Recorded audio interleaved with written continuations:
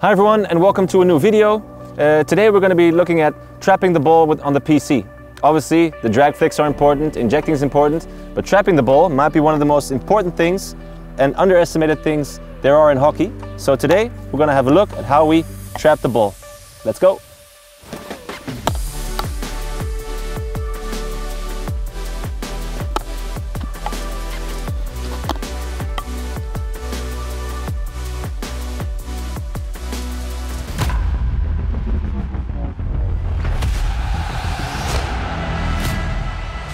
Alright, so why is it important to be able to trap the ball properly? Well, obviously, for the main reason is to make sure that the drag flicker can flick a ball that's sitting nice and dead and is not spinning or rolling.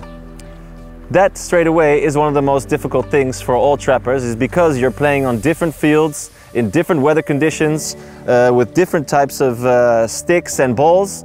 The hardest thing is to trap the ball and to get it to trap in the way that it doesn't roll, and the drag flicker has a perfect way to pick up the ball and release towards goal. So the big question is, what do we need to do to make sure we trap the ball properly? Well, first of all, there's your hands, and second of all, there's your footwork. So to start off with the hands, there are different ways in which you can trap the ball, and I suggest that you find a way that suits you well and that you find comfortable. The way I used to trap the ball back in the day, when I used to still trap balls, believe it or not, in the beginning of my career I trapped balls a lot. I had my hands like this. Why?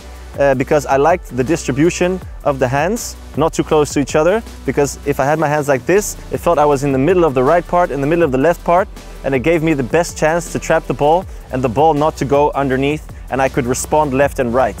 However, a different way that you can trap is to have your hands like this. Some people even choose to have your hands like this, and there are even people who trap the ball with their left hand at the top of the curl to try and support when the ball comes here. So the second big challenge when trapping the ball is the angle of the stick, because whether you have your hands like this, whether you have them like that or like that, the most important thing is that you don't want to have your stick too far down, because if it hits the side of the stick, it might jump out, or if it has a little bounce, it might jump over. The second thing is you don't want the stick to be too far open, because then all you're doing is you're blocking the ball and it might jump back or roll away. So what you're trying to do is you're finding exactly the right angle to try and trap the ball, and the word says it, you're trapping the ball and you're trying to sort of squeeze the ball and push it in towards the AstroTurf. So what you're actually trying to do is you're trying to find an angle which is not exactly 45 degrees, but when the ball comes in, you want to try and push it down into the AstroTurf so that it stays like that and it's stuck. It's the fastest way to get the ball to stop spinning. So you're not too far up, you're not too far down, you're just in between, and that should give you the right angle to trap the ball. All right, so the third thing that's really important is footwork. Why? Because some players, they like to just sit down nice and low and wait for the ball to come. And if the injector can put it here in this area 10 out of 10 times, that's fine. However, if the ball comes a little bit right or a little bit left, it's harder to try and reach and try and compensate and try and get there and get your body behind the ball. So what you can also do is you can get your feet flat, open up a little bit, and try and go like this, a little bit more in a squat pose. And then from here, if you need to go left or right, you can go there, or you can go this way. So whatever you prefer is fine. However, you need to make sure that if the injector maybe has a range of 50 centimeters left or right, you need to be able to respond. So whether you're here and you can go there, or whether you're here and you can go there, make sure you can move with your feet in case the ball comes a little bit to the left or right. So one other thing that you really don't want when trapping the ball is that the ball goes underneath. So what you can do, obviously you're not allowed to have your stick inside the D before the ball is injected. However, if you're trapping the ball, try and make sure that once that the ball is injected, put your grip down onto the ground, so then you know that you have maximum depth in your stick, and you know that you're not leaving any space open for the ball to go underneath. So what you want to do is you want to make sure you push your grip onto the AstroTurf. Here now you know this is the maximum space there is for the ball to go under. And if you push your grip down a little bit, you know that the ball 9 out of 10 times won't go under the stick, because it just simply can't.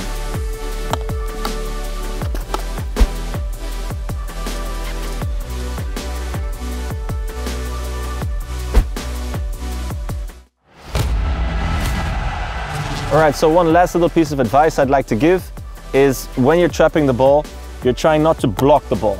So when the ball arrives, what you want to do is you want to try and make a movement where you're sort of receiving the ball and you're creating a situation where you're bringing your movement along with the motion of the ball.